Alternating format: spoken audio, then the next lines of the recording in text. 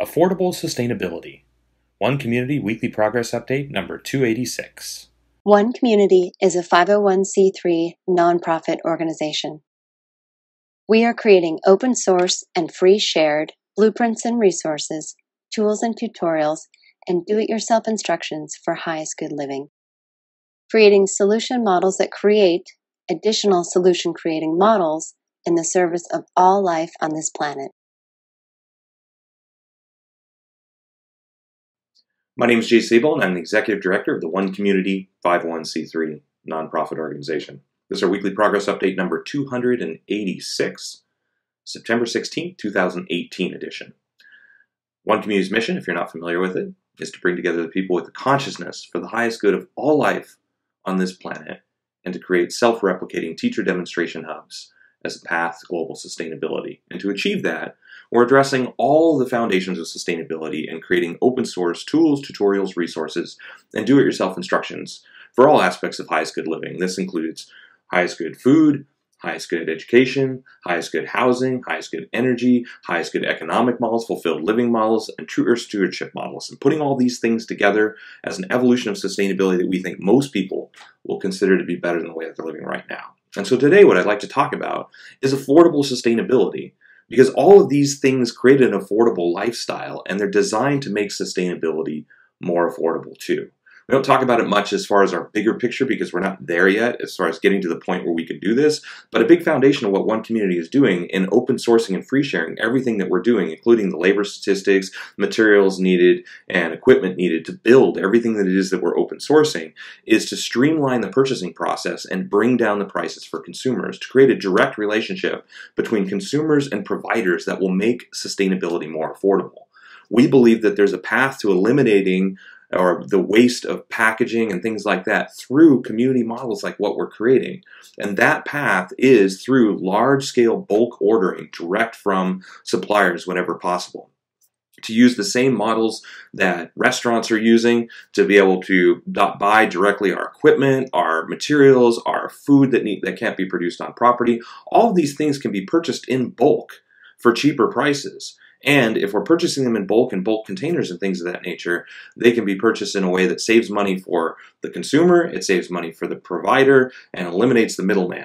It creates a direct relationship between consumers and providers such that we can reduce the costs for us and improve the revenue for the provider as well. So it's a win-win relationship. And really we call it a win-win-win relationship because it's also a win for the planet in that it reduces the amount of packaging that's needed to provide things. Think about things like flour or grain, which we've identified as items that make more sense to purchase than to grow. For our location, it's really not a good location for growing grain. And if you're going to purchase something like wheat or soy, it's so much cheaper to buy it than to produce it unless you're producing it really large scale. And we're not saying they won't get to that point, but it makes more sense for us to purchase more high-end items than staples like that. It makes more sense for us to grow high-end items rather than staples like that because flour is so cheap to purchase because it's so cheap to produce on a large scale. And so for purchasing something like flour, why not purchase it in 50-gallon drums?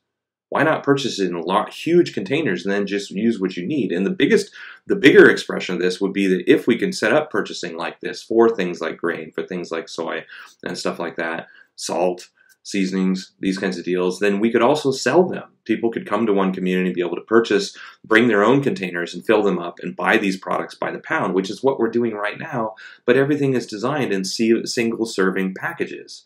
And so you get your little plastic wrap package of this piece of food and that piece of food, and you buy 10 or 12 of them because you need enough for each day, or you buy yourself a 5-pound bag of flour. What if you could just bring in your own container and you would just purchase the weight of it, and it would be cheaper than what you could get at the grocery store, higher quality because we have already vetted the producers to make sure that it's a quality producer that's using sustainability practices, and you can purchase what you need in your own container and just take it home.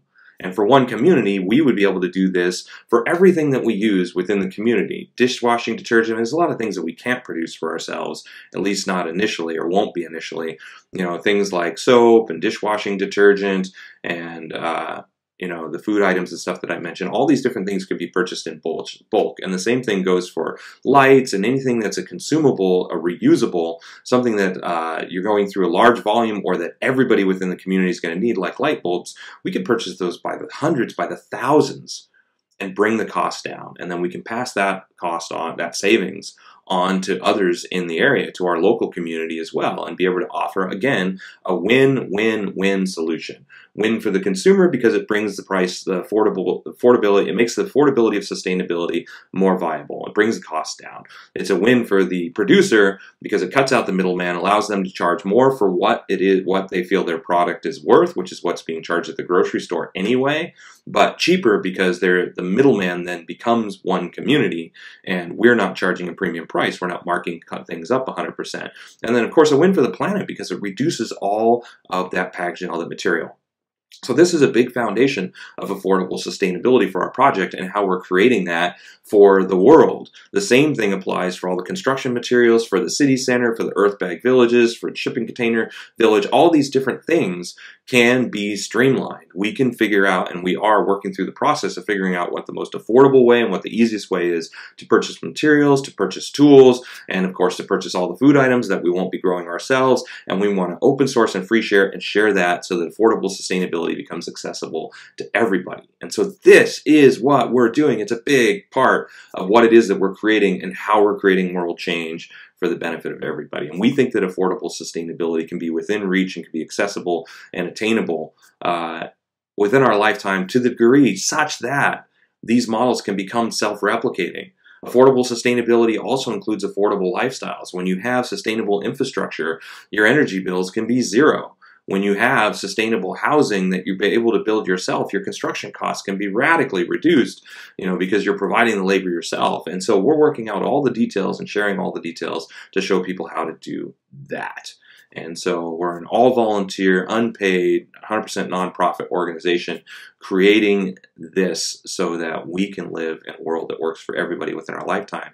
And so that affordable sustainability can spread like wildfire. So affordable sustainability can become viral because we've made it easy enough, affordable enough, and demonstrated attractive enough that the idea will spread on its own. And this is one of the many ways that one community is creating world change for the benefit of all people and all life on this planet. So with that said, here's 1 week of our all-volunteer teams' progress and accomplishments working towards this goal of affordable sustainability, expanding affordable sustainability, forwarding affordable sustainability for the benefit of all people and all life on this planet.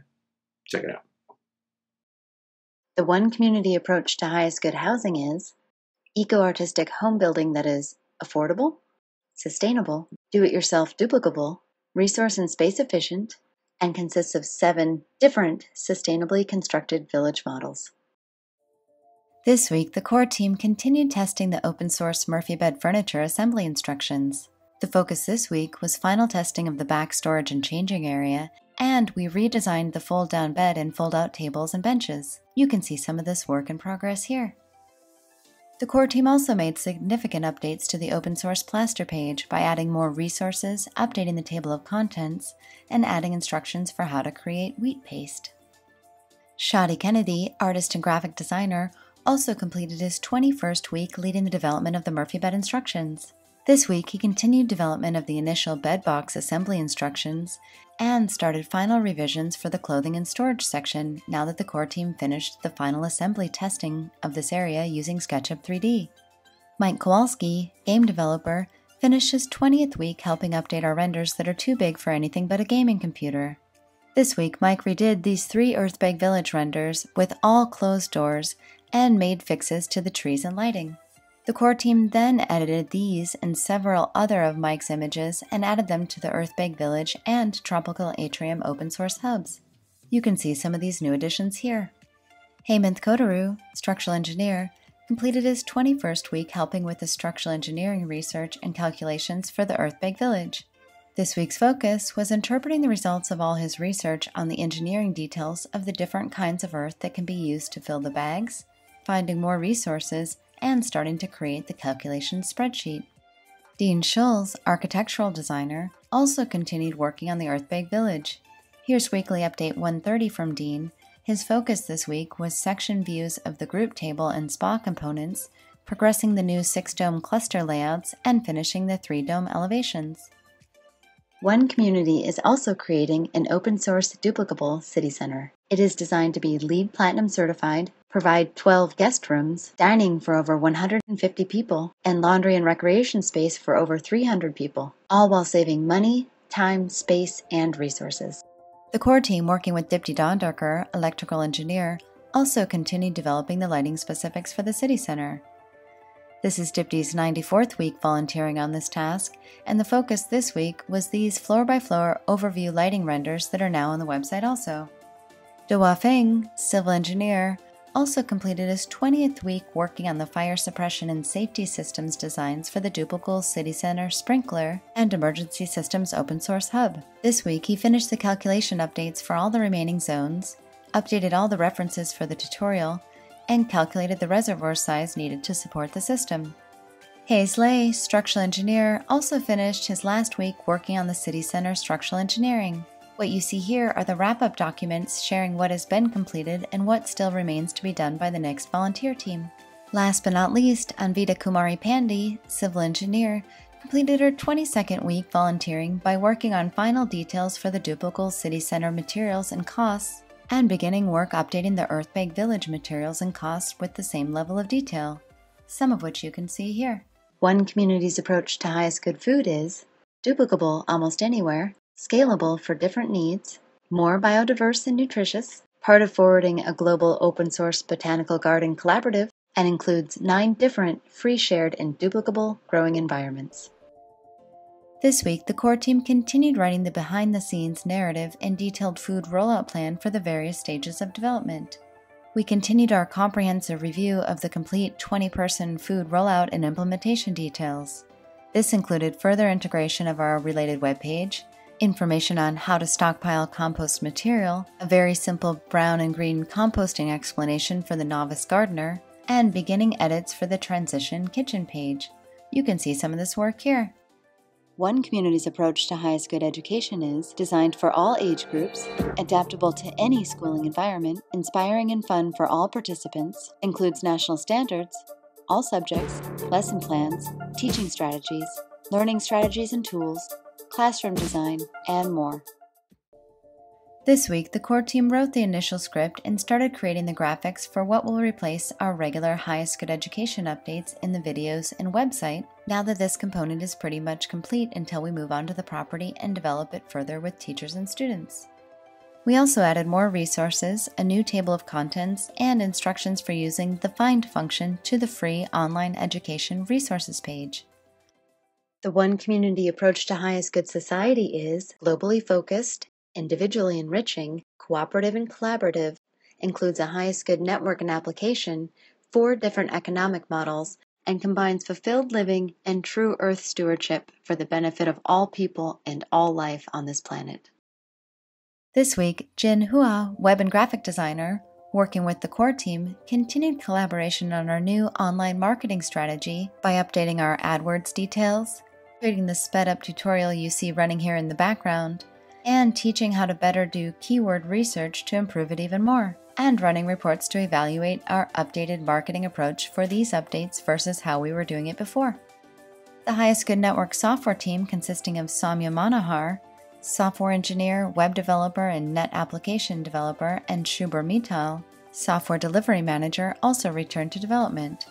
This week, they upgraded the HGN app from Circle CI 1.0 to 2.0, and enabled email deployment notifications, investigated the cause for the HGN timer counting 2 seconds at a time and disabled it for now, and added functionality for auto-refreshing when status changes are made to active, inactive in user management page. You can see some of this work here. Well, there you have it. There's 1 week of our team's progress and accomplishments working towards this goal of affordable sustainability for everybody everywhere.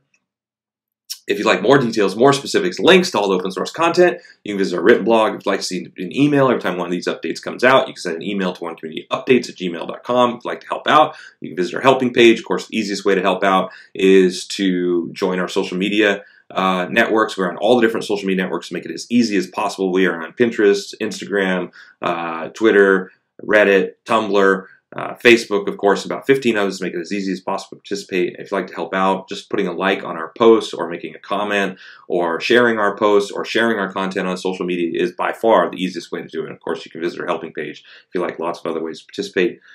Thank you for watching to the end. Thank you for somebody who's donated to our project. 100% of donations go towards our mission because none of us are paid for what it is that we're doing. I'm a volunteer and so is everybody else in the project.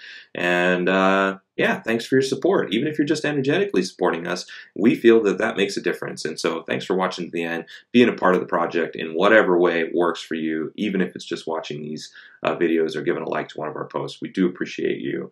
And until next week, we will, of course, keep on keeping on. Thanks.